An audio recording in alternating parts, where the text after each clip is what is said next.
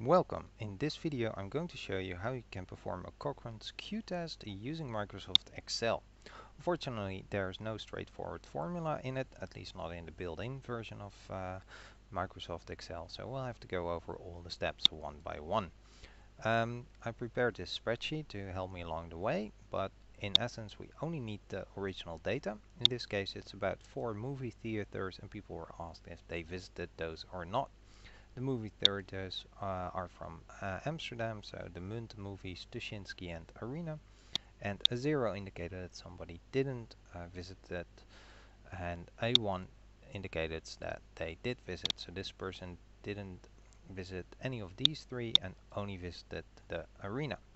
So let's get started. The first few things we need is the number of variables that we have, so that's in this case 4, so we're simply going to be typing that in.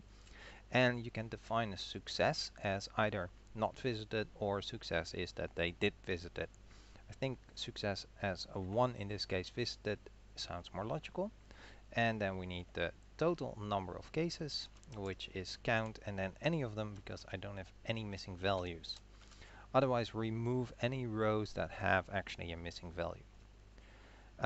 Yeah, I'm also assuming that you don't have any numbers above these columns, otherwise you have to specify the range and you cannot just specifically, so instead of AA it would have been A2 till the last one, in this case A151. This goes for a lot of things, so I'm not going to repeat that every time. Just bear in mind that whenever you see a range, if you have other things above these, then you have to really be specific here. Now let's get really started. The first thing we need is the total number of successes per variable. So up here you can see what that formula should look like, and that's simply count if, and then select the range, which was in my case the entire column, then a semicolon, and then the criteria is the one we defined for success. I don't want that to change, so press F4 and it puts dollar signs around it. Then close and press enter or control enter, and then I can actually copy paste this down. That will give me 81 all the time, so this one is the next column. Click on the border and you can drag it, or you can just manually type in the difference. This one should be Tuschinski, so let's move that one up 2, 1, 2, and the last one should be the Arena, so let's move this all up to column D. Then we also need the total of these, so that's the sum function, or you can also use Alt equals, that's a shortcut for the sum function. Press enter and now we have 244 as the big N. Then this looks a little bit scary, but it's nothing else than this one, and then minus this one divided by k, which was this one, and then square those results. Also the formula is up here, and I can simply type in equals this one minus, and then this one with an F4 again to get the dollar signs, divided by the number of successes, F4 again because also that needs to be fixed, close the parentheses and square the result. I can copy paste this immediately down.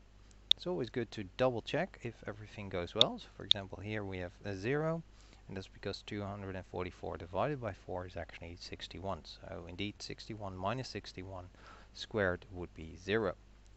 Again, we add up all these results just to complete the table, and we go to our next thingy, which is step 3.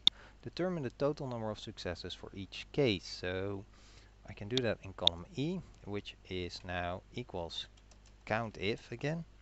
Now the range is these, semicolon or comma, depending on if you're using which version of Excel you're using, or the language settings actually. And again, success is defined as we had in cell K7. So block that with an F4 so the dollar signs are around it, and then copy paste this down, or if you select the cell and double click on the lower right corner of it, you get the autofill handle and it copies it down for you, as you can see.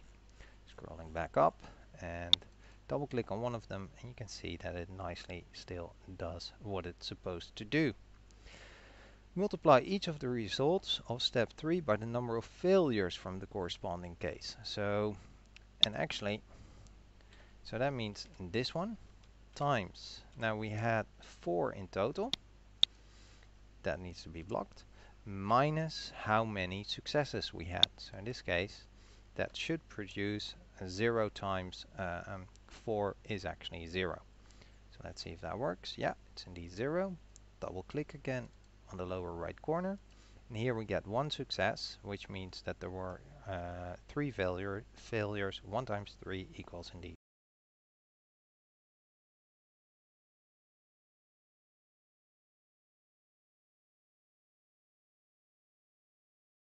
3, which is so the next step is to determine Cochran's Q, which is this scary looking formula, but if we break it down, it's actually not too bad. It's equal to K, which was this one, then multiplied by K minus 1, so times open parentheses, and then again K6, that's the cell where K is in, minus 1. Then multiply it by the sum of all those square differences, which we already did up here, and then divide it by the sum of all those that we had in column F, so sum of column F. So that's our Q value.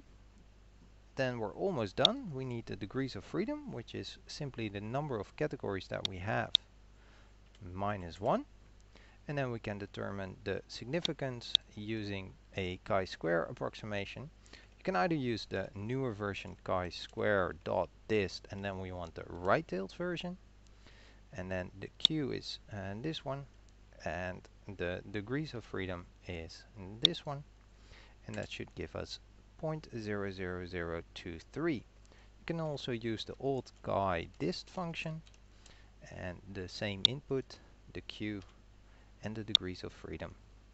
Close it, and this is our final p-value or significance. As you might notice, it's below 0.05, which is the usual threshold, so that means that these numbers, the number of successes, are actually not all equal. If you're curious, if we would have used a 0 as a success, then the end result, as you can see, is still exactly the same. Alright, sorry for the long video, but I don't think it can be done any quicker with Excel, unless you're using someone's user-defined function using VBA, for example. Alright, thank you for watching, hope you enjoyed it.